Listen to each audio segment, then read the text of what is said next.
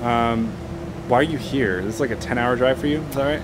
Yeah, 8.5 from where I came from. Yeah. It's a big deal. Why'd you come all the way out here for this little get-together?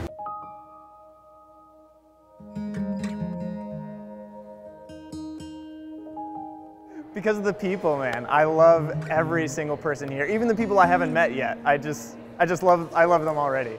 Just a great example of why I'm here at the Culture Project Reunion. It's the people. I have some amazing friends that I formed through this mission and people that I will be journeying through life with. That's why I'm here.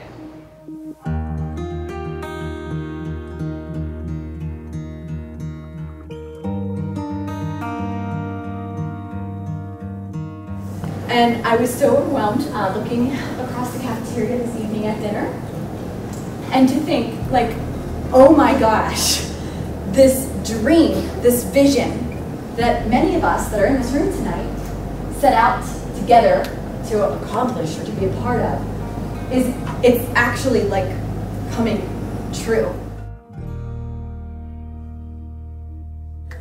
I just want to say, particularly call out Christina right now though, and just say how grateful we are for you. Like, none of us would be here without your yes, your constant sacrifices that you have given to this community. To each of us individually, how much you pour into us. Like, you, in terms of the word boss, it's like you are truly following what it means to serve and to love a community. You have brought us all together, and the Holy Spirit has truly worked through your constant giving. So, thank you.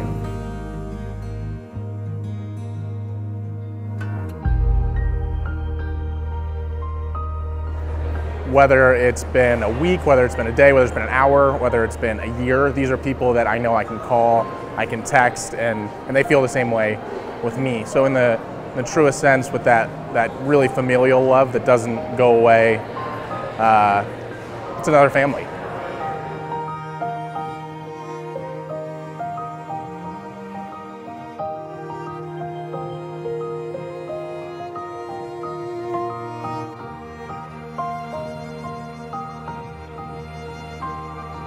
I think so too, just the sense of being part of a bigger mission. You know, I feel like my years at Culture Project really solidified in my mind that these are things that God has placed in my heart, and they're never going away. So it's hard to like pick one thing that the Culture Project like formed me in, because I feel like the mission itself, the community, the invitation to be fully alive, the practicality of virtue just matured me as a woman, helped me to come into my identity in a more full way, made me more self-aware of my weaknesses and shortcomings, and gave me the community to help overcome those weaknesses. This community, you know, has made a big difference in my life. The individuals that I serve with and those that I've gotten to know that are currently missionaries of the Culture Project, and all of that's, you know, continuing to really influence me. And I think wanting to be here, to be plugged in again, to be a part of this mission is a big part of my life, and something I want to continue to be a part of while being a Capuchin as well.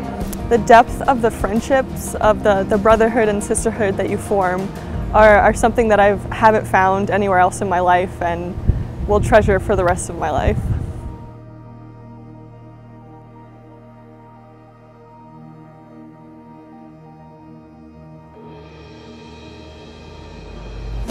Just a sense of gratitude, just for everything that I've learned here, all the formation that I've received, all the community life experiences, all the knowledge that I've gained, and to be able to take that experience and know that it doesn't end when you stop being a missionary, that your time as a missionary will just continue on. It'll look different, you'll have different places to go, you'll have different people to meet, but the mission of the Culture Project extends forever. Just so grateful to be able to have been a part of that as a missionary, and to be able to continue that now as well.